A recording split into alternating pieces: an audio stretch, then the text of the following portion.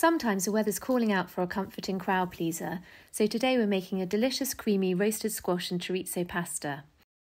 We've simply taken some butternut squash, onion, red pepper, cherry tomatoes, sliced mini cooking chorizo, and a good seasoning of salt and freshly ground black pepper.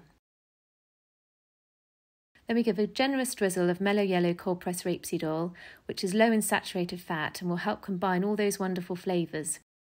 It will take around half an hour to roast in the oven. Meanwhile, we can get the pasta ready. In goes some cream cheese, and we have the most fantastic sauce to stir in with our pasta. A garnish with fresh basil and parmesan shavings to finish, and we have the perfect comforting autumnal crowd pleaser.